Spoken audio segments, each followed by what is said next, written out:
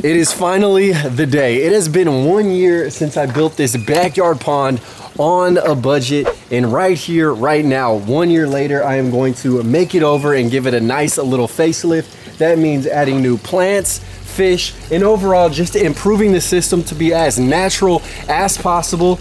But before we get started, always remember, Earth is my planet. Earth is my planet. Now, before we get into things, just as a brief recap, behind me was just a pile of dirt.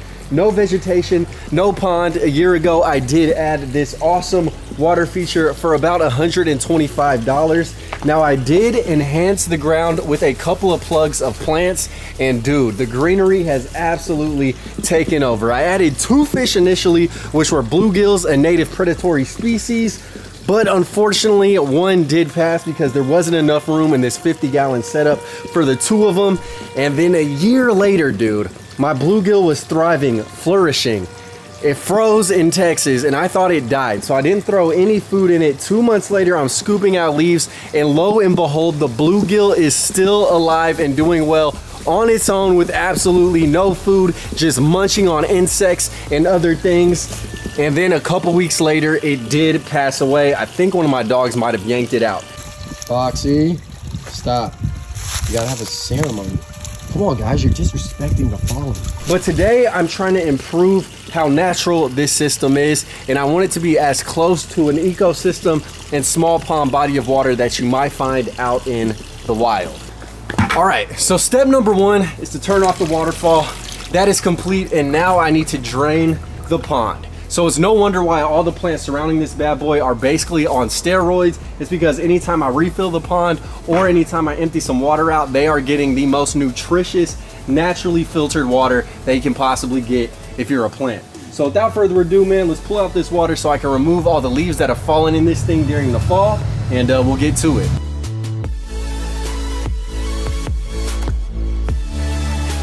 Oh boy. Okay, guys, so now that the pond is empty, it smells absolutely crazy, and y'all can see all of the sludge that is in here. All I can say is there are a ton of leaves in the bottom, and it looks like a mosquito orgy with all the larvae, and that is why I need some fish to make sure that these mosquitoes are not having swingers parties in my backyard. So without further ado, man, I'm gonna take out all these leaves and then get to adding a couple more aquatic plants to go with what I already have in the mix.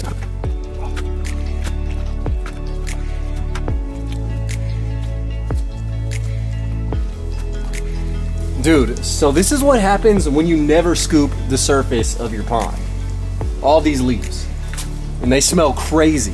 So I feel like I got probably 75% of the leaves out of the pond, and now I'm gonna go ahead and remove a lot of the river rocks that I originally threw in, just because I wanna create a new soil layer that does mimic actual ponds found in nature a little bit better.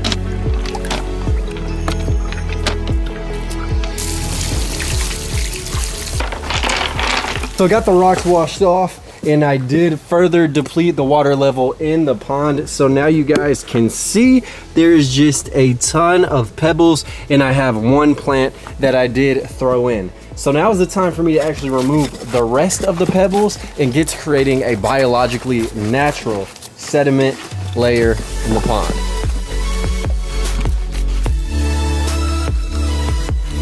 So there it is. All the pebbles are out of the pond, or at least like 95.66% of them are removed. All that is left is my 1 pickerel weed, and that was the only pond plant that actually did survive. Now, before I actually add a biologically naturally mimicking sediment layer in this pond, if that makes sense, I want to go ahead and add a couple of more plants. That way they do sink in and do soak up all of the nutrients that will sink down into the sediment layer of this pond. So let's go get some pond plants. All right, so this was a long trip to get some pond plants, man. Conveniently for me, I have another tub that is stuffed with pond plants on the side of my house. I got all these pickerel weeds on OfferUp. This guy was deconstructing a koi pond, and this is one naturally existent native to North American plant that koi and goldfish will not eat. So if you guys do have a pond, I would grow this dude. It has amazing purple flowers. The seeds are edible. Evidently the shoots are edible, but I put neither in my mouth. But now is the time to get absolutely more disgusting by digging my hands into this to retrieve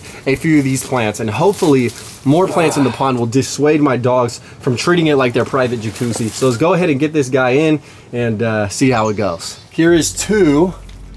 I do have some horsetail reed in here as well, so I'm gonna see if I can get some of that out. I'm gonna throw the horsetail in here as well, man. All right, so plant number 1 is gonna be the horsetails. And now these guys are, again, native, but all these plants serve as a natural biological filter to remove any nitrates. And the key to the pond for me is to have a low number of fish, so that way there aren't too many spikes, and to have fish that don't create too much waste. Just enough to munch up all the insects. That way I am not getting West Nile virus. That looks chaotic as hell. Then I added the pickerel weeds that I did pull up, and all of these plants are again native to North America and can survive freezes, which is exactly what I needed. So I put 1 in the corner and then the other 2 right by the waterfall. That way they wouldn't block my view from my crib. All right.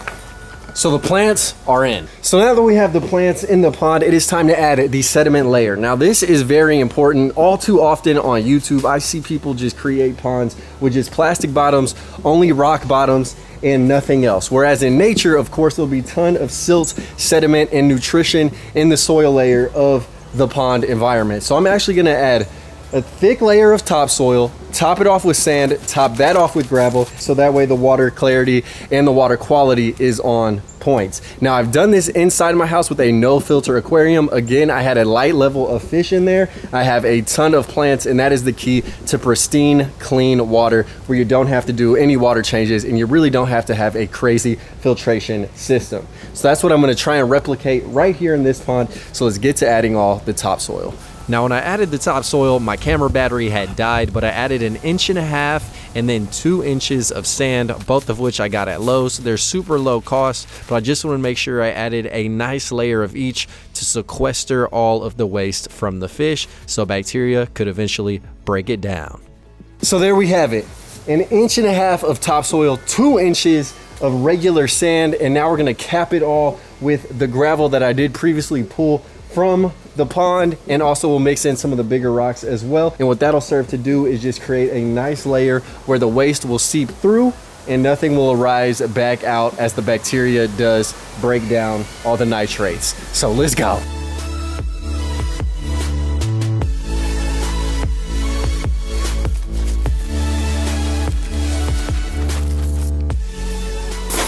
Now I'm gonna sprinkle some clean pea gravel on there as well, just to make sure everything is covered.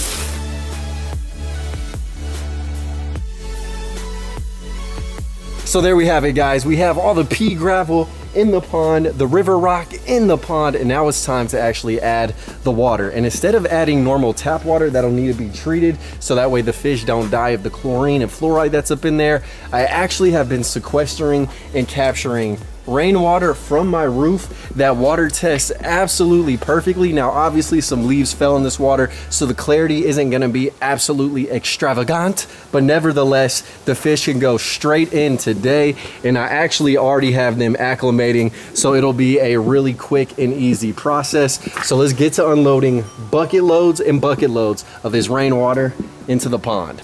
Oh, this water is very green.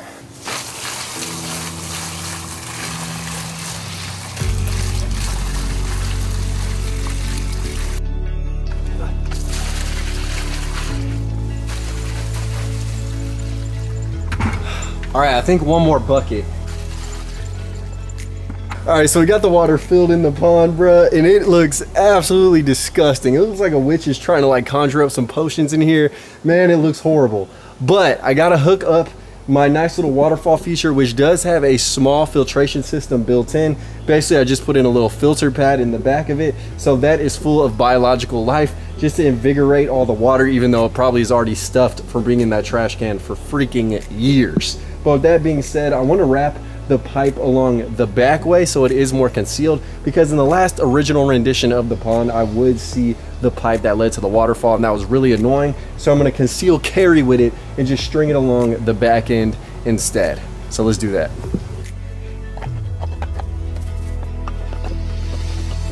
And now is the moment of truth, and that is to plug in the waterfall. So let's go ahead and make sure it works. You gotta be quick. It's filling up. Yes, sir, in indeed.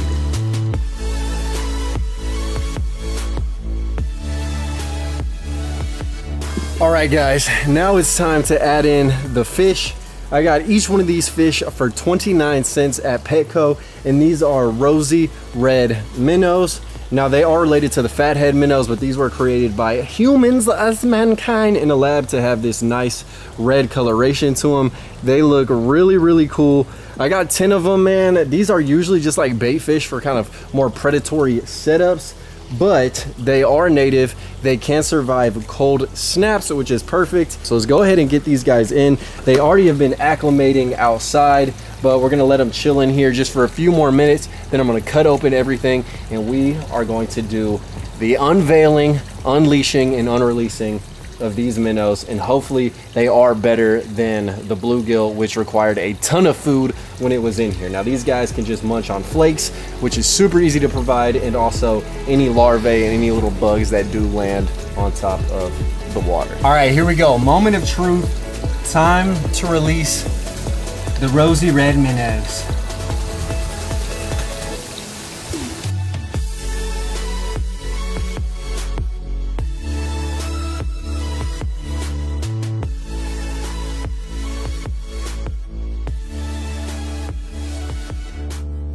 Okay, guys, so it has been approximately 9 days since I finished the pond. It was looking cool, it was looking good, but the water was that slime lime witch green color scheme. And after 3 days, it got pretty darn clear. And then 9 days later, the water is crystal clear. And the only thing that is making it clear is, once again, gravity sucking down the sediment and this little waterfall feature that has a tiny little filtration pad in it. Now, I did put the minnows in. They are doing great. They're hard to see in the afternoon. In the morning, they're swimming around the bottom, but only getting 10 of those little guys that hide in all the plants definitely didn't make much sense. So to do a bigger, badder ending to this video, I did grab a few more fish. So check them out, guys. In these bags, we have 20 more rosy red minnows and then 2 shabunkin goldfish. Now, on the first video I did building this pond, someone was like, please do not put goldfish in the water. With that being said, I want to actually be able to see the fish. I want to put 2 goldfish in, and then of course they can get up to 18 inches long. So as they grow out, I am going to move them to the larger ponds that I'm going to put on the property. But for now, having 2 small shabunkins ain't gonna be nothing, okay? And what's really cool is the girl actually charged me 36 cents like they were a feeder fish instead of $3, so I ain't even mad. But without further ado, we're gonna go ahead and release the minnows, the shabunkins, add a little bit more water, and then we will be done. Let's get ready to rumble!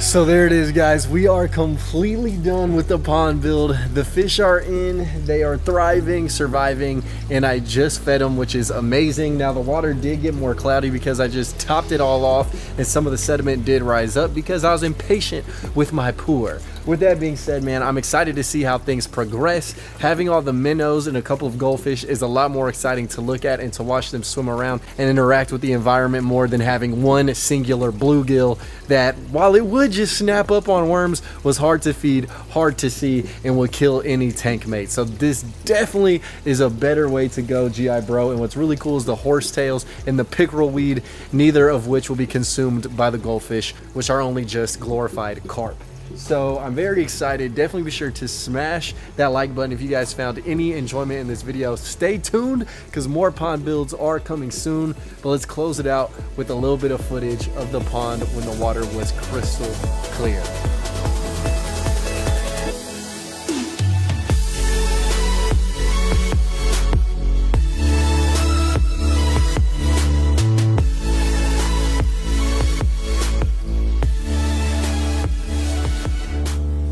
So definitely be sure to subscribe if you guys enjoy this content, and always remember, Earth is my planet. Earth is my planet. I'll catch y'all very soon. Peace. Killing these songs, leaving a bloody life I roost to. And I'm in it to win it, so I'm somebody that you should get used to.